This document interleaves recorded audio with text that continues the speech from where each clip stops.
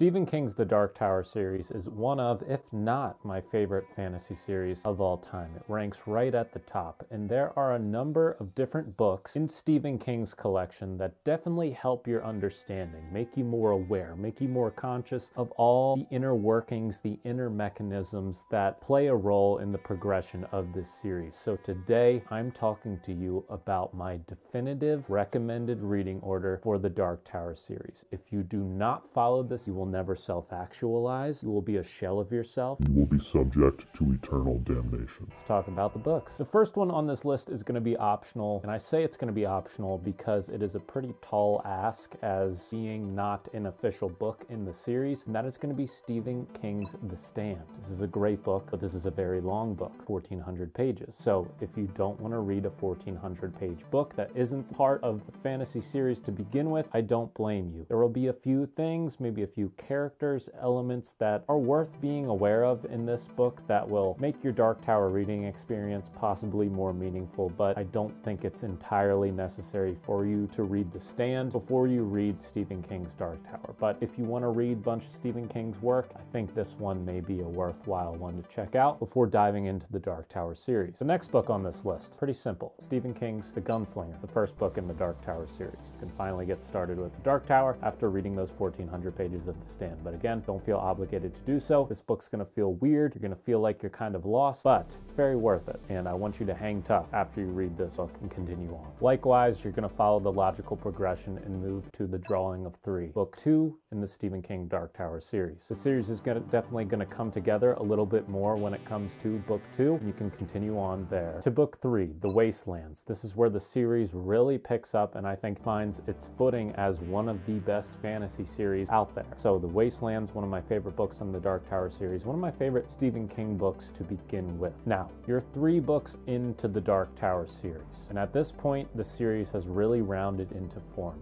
So I'm going to veer you off course again, and we're going to move to Salem's Lot. Chances are, if you're a Stephen King reader, you've read a lot of his books, you may very well have read this book at this point already. But if you haven't, I would recommend doing so either now or after book 4 of the Dark Tower series. But 3 books in a row from the same series, maybe you want to take a little bit of an intermission, a little bit of a pause. I think Salem's Lot is a great book to do so. And again, there are, I'll call them elements, you are going to want to be aware of down the road in the Dark Tower series that occur and are present within Salem's Lot. This is a book about a small town that essentially gets taken over by vampires. It is a rewrite, a reimagination of Dracula with a little bit of a Stephen King spin on it. So I definitely recommend reading Salem's Lot in general, but in your progression of Dark Tower reading, definitely before book 5 at the latest, you want to have read Salem's Lot. The next book, we are back on the road to the Dark Tower with Wizard and Glass. There's a strong possibility that this is Stephen King's best work and his favorite book of mine out of all of his work. I think this is where the series is at its very best. There's a very interesting frame story structure within Wizard and Glass, and the characters really come together in an interesting way, and we get a really amazing look at the backstory of our hero Roland Shane within this one. We will then move on to book 5, Wolves of the Calla. This is where the series gets really weird, but you're still on your journey towards the Dark Tower. There are lots of multiverse elements coming into play at this point, interesting battle scenes, an unforgettable read. The Dark Tower series spans 7 books, but if you followed my definitive reading order for this series at this point, you've already read 7 books if you chose to read The Stand and Salem's Lot. I'm going to veer you off course again for another intermission. We're going to move to Insomnia. Now again, this is a pretty big book to add as supplemental reading to the Dark Tower series, but I find it entirely necessary. If there is one book that you need to read before you get into the latter half of the Dark Tower series, it is either going to be Insomnia or Salem's Lot. I recommend reading both. Again, I will call them elements that play an extremely integral role in the series once you get into the last few books. Insomnia is one of them. It's a pretty big detour. This is a pretty big book about a guy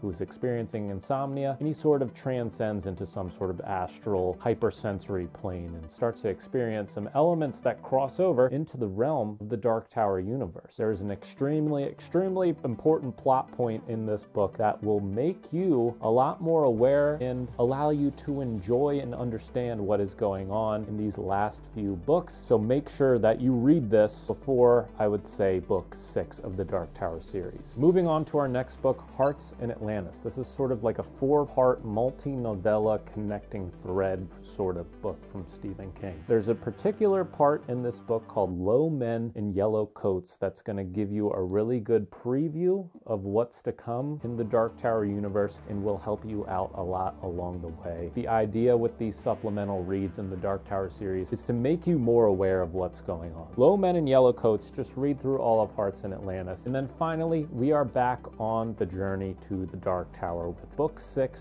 Song of Susannah. At this point, you will pretty much just finish out the series as is. And then finally, we move to the last installment in the series, The Dark Tower, Book 7. Now, there's also a book called Wind Through the Keyhole that Stephen King wrote years later that was sort of a re-entering into the Dark Tower universe. In this book, Roland Shane sort of enters into that frame story plot structure, and he's telling some more backstory that helps understand his character a little bit more. This is technically book 4.5 to my knowledge, so if you want to insert this into your reading order after book 4 within those supplemental books that I put between book 4 and book 5, you're more than welcome to do so. But I think for nostalgic reasons, this would be more effective to visit after you have read everything in the Dark Tower. An optional book in my definitive reading order that you could really insert at any point, but would be for the most part redundant for the same reasons I would recommend reading The Stand, would be The Eyes of the Dragon. This is a fun, short fantasy book from Stephen King that features a key character in the Dark Tower universe. Again, I would generally recommend this to Stephen King fans, fantasy fans, people who want to have every single example of Stephen King's multiverse nailed down in their reading. When it comes to your understanding of the Dark Tower series, I don't think it's altogether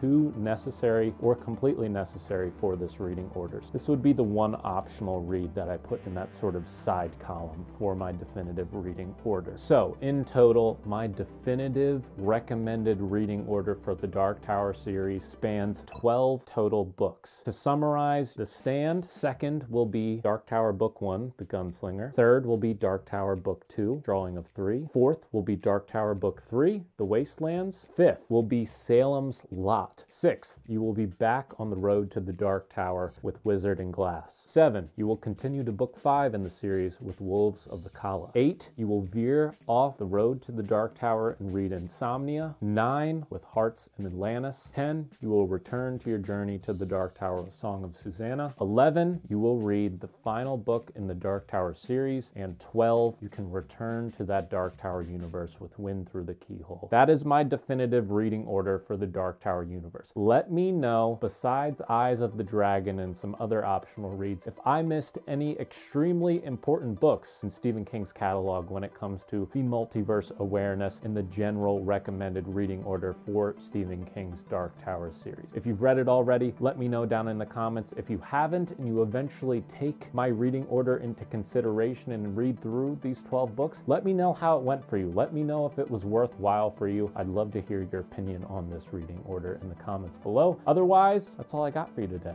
So get reading. See you at the Dark Tower. Peace.